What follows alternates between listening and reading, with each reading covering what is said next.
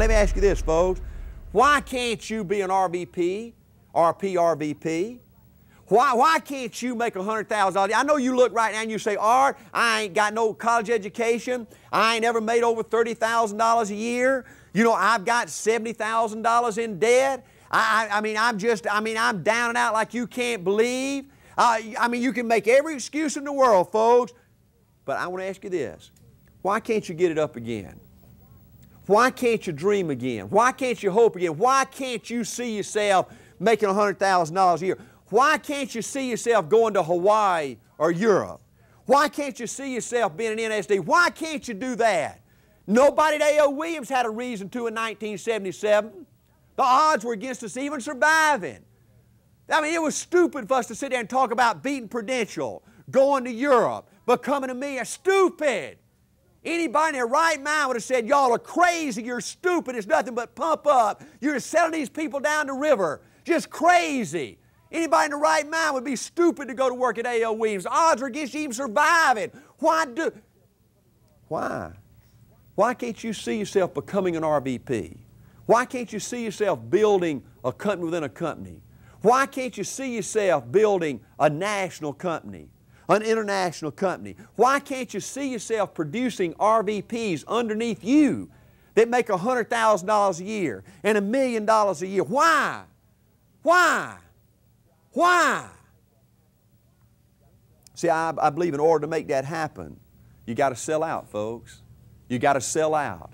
Everybody, maybe even your spouse, thinks you're stupid. Most spouses do think you're stupid when you sell out for a period of time, okay? Hey, you understand that, okay? Listen to me now, folks. You got to sell out. See, 50% of our leaders in A.O. Williams have settled into A.O. Williams. It's a job. The three things I see that just kills me when I talk to some of you. Some of you spent 12 years at A.O. Williams, 10 years, 5 years, or 20 years, okay, like me. And every day you spend your life pulling out fires. Just like that inner circle guy that I talked to the other day. I felt so sorry for him, I can't stand it because he listens to the negative people, you know, and it gets him down. And it's such a track, because this guy could be such a great leader, and, you know, and he's got so many potentially great leaders in his organization, but he will never live to see the tremendous potential in his team as long as he lets the everyday problems beat you down and get you down, you know, just dealing with the negatives, putting out fires.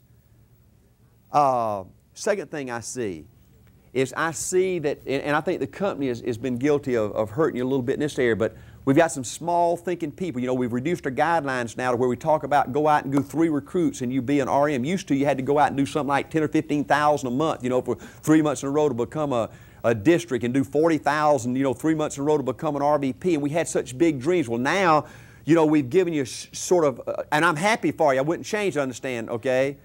Because this is nothing but an asset. But if you're not careful, you can say, well, what's the minimum I can do? And you try to always do the minimum. You know, to get my overrides, you got to do $1,500 or $2,500. And so all of a sudden, we've reduced guidelines down to a point where if you want to, you can make a living doing minimums, and you build bad habits. All of a sudden, you've lost your ability to dream big and balls to the wall and go do incredible things. Hey, folks, let me tell you something. Let me tell you something.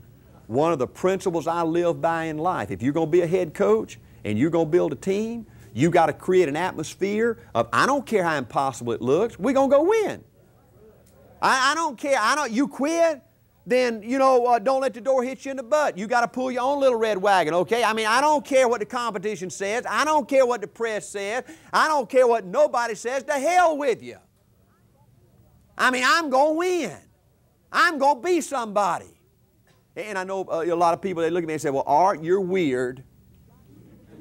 And I know I'm weird. If people don't look at you as being weird, then you're going to be like them, right?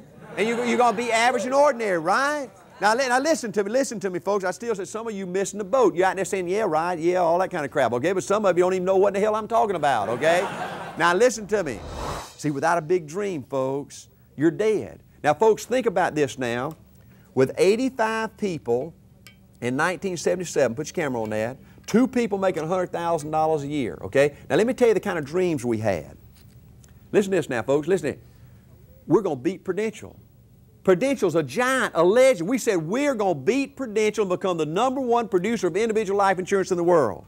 We said we're going to have conventions in Hawaii, in Europe. We said we're going to have hundreds of people that are going to be cash flowing over $100,000 a year. Do you understand, folks? Most of those 85 people are starving to death just like most of you right now. We said we're going to be a national company. Do you understand, folks? We were licensed in 15 states. We were operating in 3. But we said we're going to be a national company. More than that, we're going to be an international company. Folks, does that tell you anything? Does that tell you the kind of and look at what we built. Look at the millionaires we produced, #1 in the industry, all the wealth some of our families are giving. And we did that, I believe, because of the dream.